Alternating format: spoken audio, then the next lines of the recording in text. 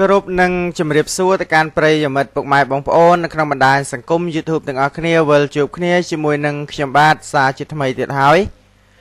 ថ្ងៃនេះខ្ញុំបាទ Mr. SG Channel ក៏មានអត្ថបទព័ត៌មានមួយទៀតហើយដើម្បីនឹងលើកយកមកអានចែកជូនប្រិយមិត្តពុកម៉ែបងប្អូនទាំងអស់គ្នាស្ដាប់ហើយអត្ថបទព័ត៌មានដែលខ្ញុំបាទនឹងលើកយកមកអានថ្ងៃនេះតេតិនជាមួយនឹងអត្ថបទព័ត៌មានដែលមានចំណងជើងថាអះអាងថាសមត្ថកិច្ចពាក់ឯកសណ្ឋានស៊ីវិលឆែកឆេរបរិះម្នាក់មិនមានអីគម្រាមនាំទៅពិនិត្យទឹកនោមហើយមិនអានសុកទៅ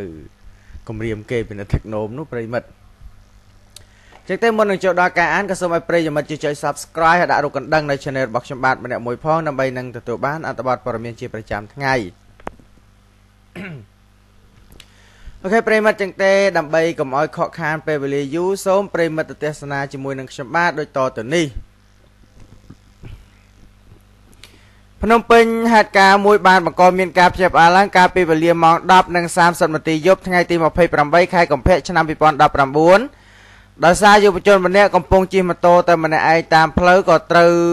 ជនស៊ីវិលមួយក្រុមអះអាងថាជាសមត្ថកិច្ចចាប់ឃាត់ឲ្យឈប់នឹងឆែកឆេរតែរោគមិនឃើញ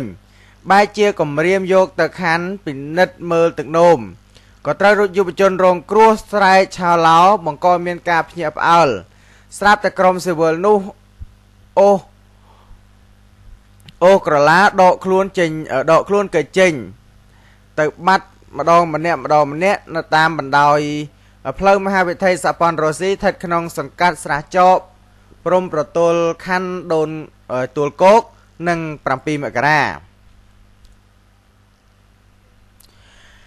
តាមសម្ដីយុវជនរងគ្រោះបានរៀបរាប់ប្រាប់ដោយសុំមិនបញ្ចេញឈ្មោះថានៅមុនពេលកើតហេតុគាត់បានជិះម៉ូតូមួយគ្រឿងម៉ាក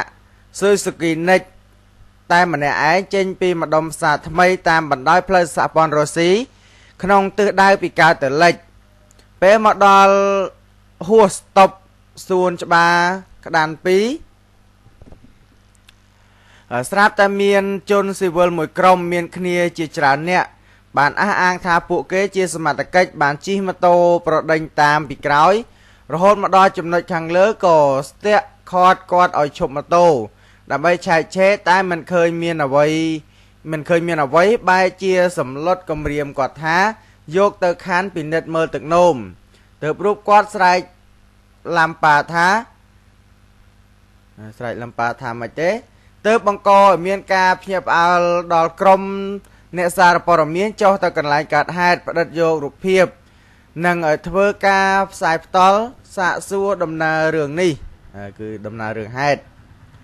គ្រាន់តែឃើញក្រុមអ្នកសារព័ត៌មានចុះមកផ្សាយផ្ទាល់ភ្លាមនោះស្រាប់តែក្រុមសមត្ថកិច្ចស្លៀកពាក់ស៊ីវិលមិនដឹងមកពីខាងណានោះបានគេចចេញទៅបាត់អស់តែម្ដង